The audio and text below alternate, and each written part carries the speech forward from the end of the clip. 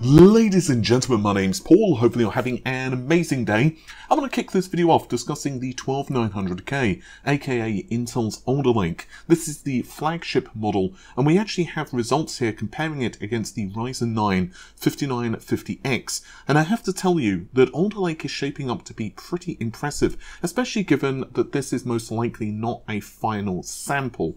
So we have a processor here which is reporting to feature 8 performance cores and 8 efficient cores. Of course, this is 24 threads total because the efficient cores do not have Intel's hyperthreading technology.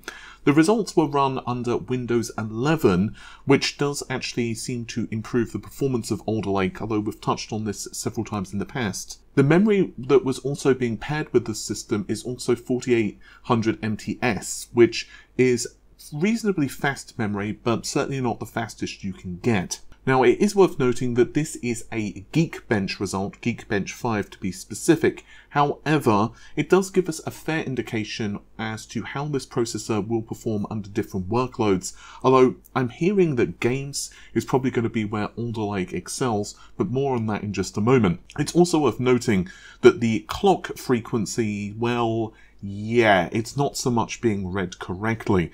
For example, it's actually being shown as 29 GHz on the detailed page. I'm probably going to say that Intel didn't manage to get 29 GHz out of the 12900K, although, hey, if they did, that would be very impressive. As for the result then, well, it's 1893 for the single core score. I'm going to call it 1900 for my sanity.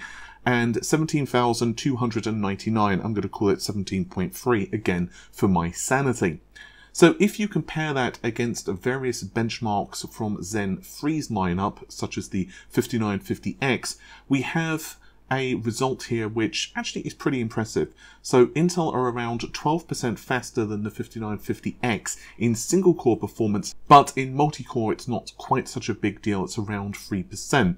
However, it is worth noting that these results are that much faster, in fact, than the 11900K, which is built on Rocket Lake. In fact, well, yeah, I mean, again, of course, Geekbench results can certainly vary quite significantly for obvious reasons, depending on system configuration. Rocket Lake is certainly quite close in single-core score, but multi-core, the 11900K does lose by a substantial margin. My guess is, though, that this is not the final rankings of the processor. I do believe, just speaking to people in the industry, that there's still quite a bit left in the tank for the 12900K. Now, allegedly, it does go up to 5.3 GHz. My general feeling, kind of speaking to people, is that this processor is going to do quite well against the Ryzen V-cache CPUs from AMD. Although, I suspect that we're going to see benchmarks kind of jump around depending on the application.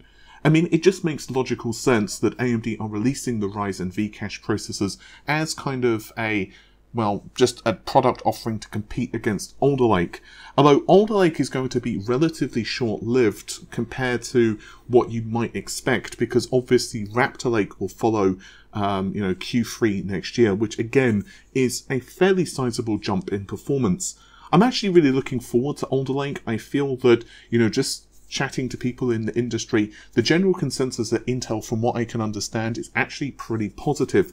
I've mentioned a couple of times that from my discussions with people who, let's say, have knowledge of the inner workings of Intel, they kind of knew that they were going to be in for a painful few years. Like, yeah, the pain kind of started with Zen 2, but Zen 3, especially at launch, they couldn't really compete. And let's just be honest, while you can say that the 11th generation series does have a couple of standouts, like the 11400's pretty good for the price, overall they just don't have anything to compete in multi-thread in particular against, let's say, the 5900, let alone the 5950X. I'm really looking forward to seeing how Intel actually come back over the next few generations of chips.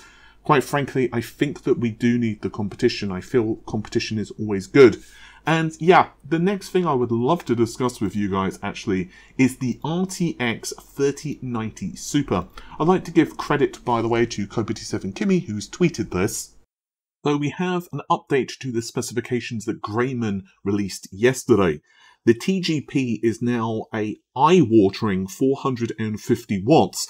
So let's hope Gigabyte, well, they're not your power supply because, well, I would probably go into a fallout shelter if that's true, if you've got a Gigabyte power supply near you.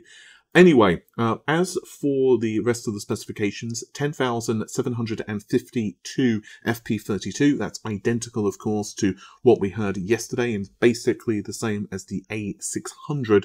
Interestingly, there is no NV link with this particular SKU.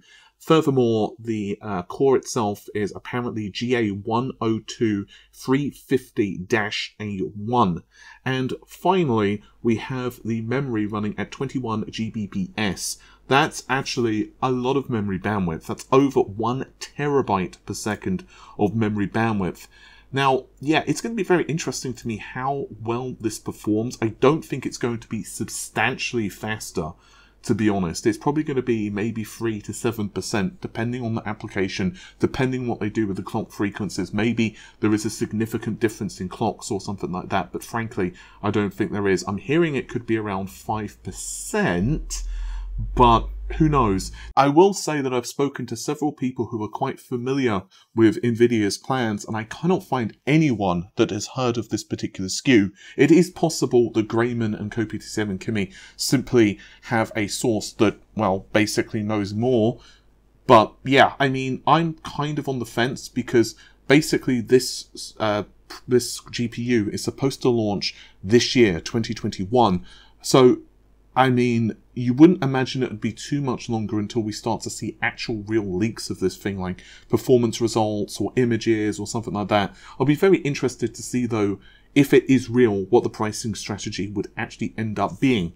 Oh, and one last thing, since we're talking about Copy27 Kimmy, he's also tweeted that we will probably see the Alder Lake GPU come out a little bit earlier, although it seems like it's not still going to be until Q4 2022. I've also heard some report that it could be Q3, although honestly I'm not too convinced that this is the case. That's roughly also the release date, of course, that we're going to see RDNA 3 as well. I think that's just about it for this video. Yeah. Also, I'm sorry for not being on camera for this video, but normal service should return probably tomorrow. Basically, I'm almost done with this AMD project, so I've just been taking some photos and getting some benchmarks and more importantly, doing a lot of editing. So because of that, I'm swapping out cards and it's just kind of, yeah, just one of those things. But with that said, thank you very much for checking out the video. I'll see you soon. Take care, guys. Have an amazing day. Bye for now.